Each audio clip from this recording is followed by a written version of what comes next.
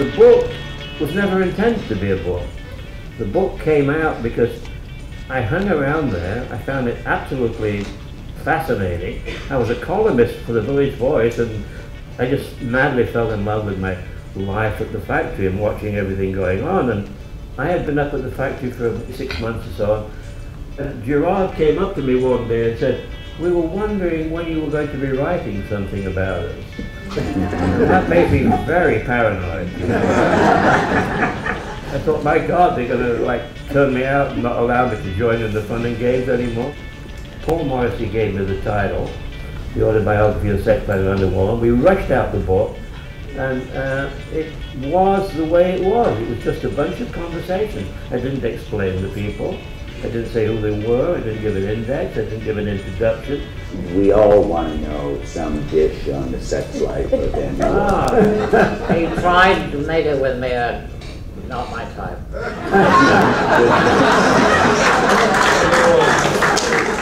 Well, I'll piggyback on this book because I have a book with an agent. In fact, I finished it while Andy was alive. And he said, "Oh, Taylor, you can say whatever you want to about me." It's called Son of Andy Warhol, sequel to Son of Frankenstein.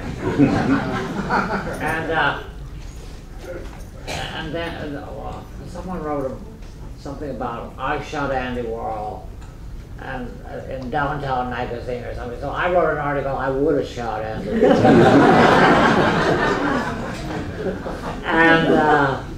But I miss him. Oh, I miss shooting him. I forget, I miss him. I want to very briefly lay out a chronology so that we're going to jump around a lot on the panel. We assume today that Warhol was always famous. Not so. This group essentially is part of the factory. Gerard came into the scene in June 1963, had silk screening experience, so Andy hired him. Gerard worked continuously with Andy until 1967. Paris, on $10 a day. London, on $10 a day. Rome, on $10 a day. Remember those days? The days of cheap steamship travel across the Atlantic and then looking for a place to stay and a good meal?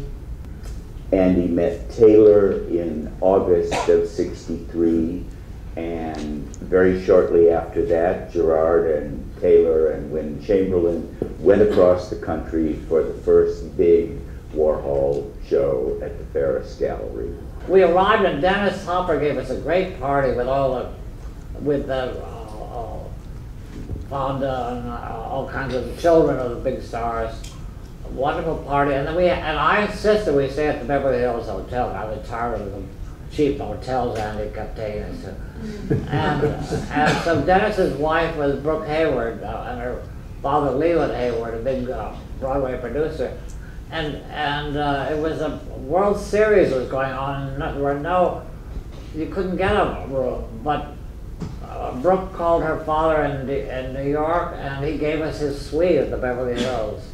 It was also when Andy made his first real semi-story film, Tarzan and Jane Regained, sort of, and that starred Taylor Mead. We shot a lot of some great stuff in a tub with Naomi Levine. She was my Jane. She followed us out there, and I said, she cannot be, she's so pushy, we don't want her in this movie. We said, we'll give her a few minutes, and it turned out she was fantastic as Jane, and with a great bosom and everything. It's fair to say that at that time, Taylor was as much a star as Andy Warhol, because he was the first underground star of Ron Rice's film, The Flower Thief. Andy, he pointed to a coconut tree, and I'm Tarzan now, a little thing. And he wants me to climb a tree to get a coconut. But I had a stand-in named Dennis Hopper. And I took the script from Andy and tore it up and gave Dennis a couple of bucks to go up the tree again. I think it's the first time Dennis really relaxed in a movie. I think it helped him tremendously. Well, Tarzan and Jane is really one of the most entertaining of the Warhol films. Another one that is very rarely seen is Prison, which starred Bibi Hansen and Edie Sedgwick. And Bibi, I would like you to just give some sense what the perspective coming into the factory as a 14-year-old. I had been to jail. I was a street kid. I was in a lot of trouble, so there wasn't really anything going on up there that I had seen, and it was generally a lot calmer than most of the places I had been. I was doing the galleries with my father, Al Hansen, who was an artist, and every Saturday we'd go east on 57th Street and then come up Madison Avenue and end up at Castelli Gallery and then at Stark's, like a restaurant bar chain. And I walked in with my dad, and in one corner was Gerard and Andy and Chuck and a bunch of other artists, and my dad and I went and joined them. And somebody bought us a meal, because we very rarely had the price of a restaurant meal, and somebody bought us a burger, and my dad a beer and me a big chocolate milkshake. And sort of sat around being bored while they were all talking grown-up art talk, and suddenly Andy peered across the table at me and he said, "And you, what do you do?" And my father piped up, "I just sprung her from jail." And I think in one breath, both Chuck and Andy said at once, "Oh, tell us about that." And immediately I told them some war stories, and Andy said, "Oh, would you come to the factory and make a movie with me about jail?" And I said, "Yeah, sure, love to. When?"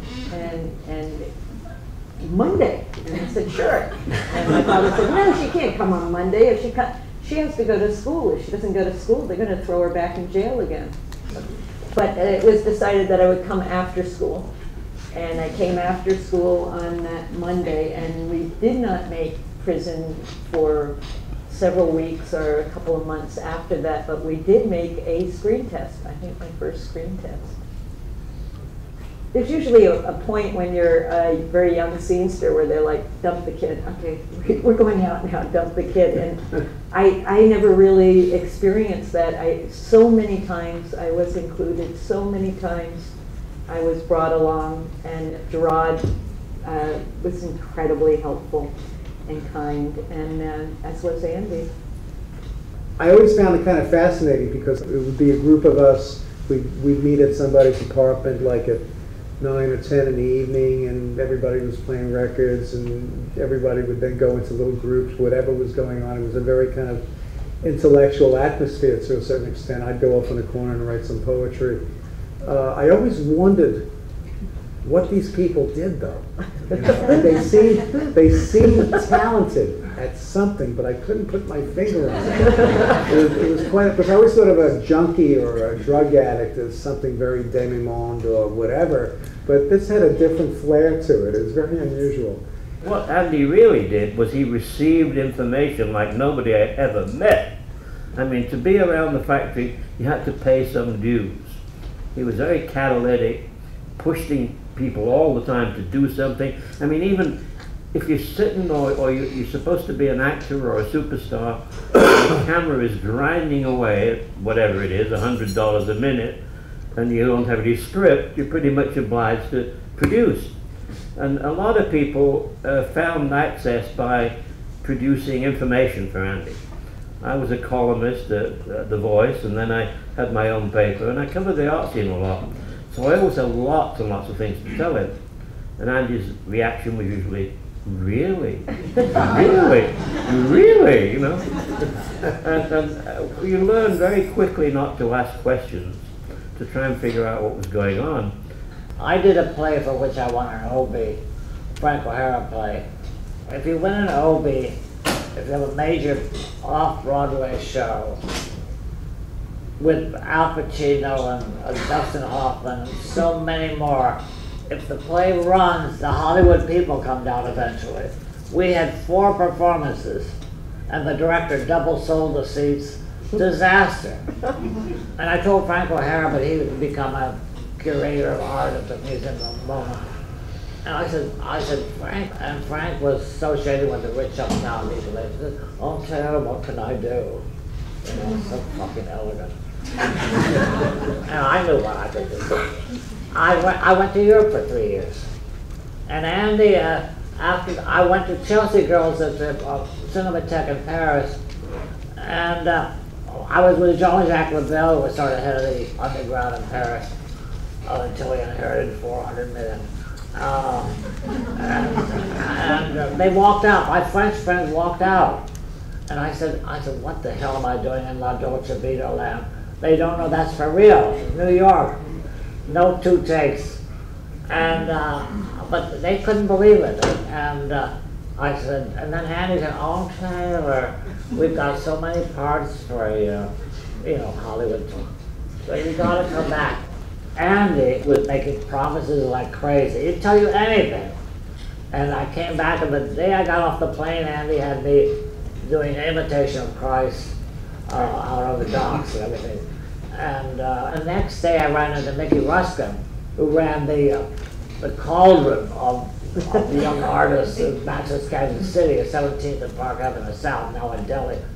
And he said, Taylor, I've got this great place, you fit right in. That did it. Manchester, Kansas City, I've lived there for weeks, months, years, owned them thousands. I now owe $250,000 to the McNally brothers and Cipriani's, and, well, you know, I gotta live.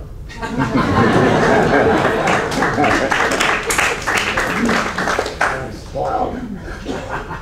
Everything was so baffling.